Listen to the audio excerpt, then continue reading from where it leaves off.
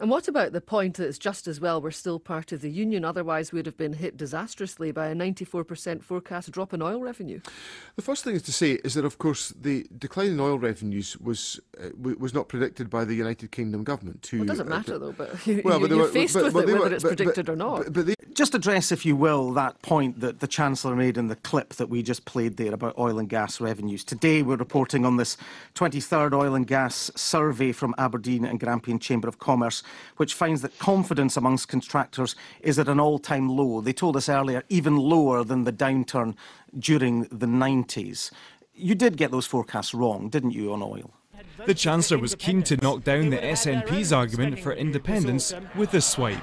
With world oil prices falling and revenues from the North Sea forecast by the OBR today to be down 94%, we would have seen catastrophic cuts in Scottish public services.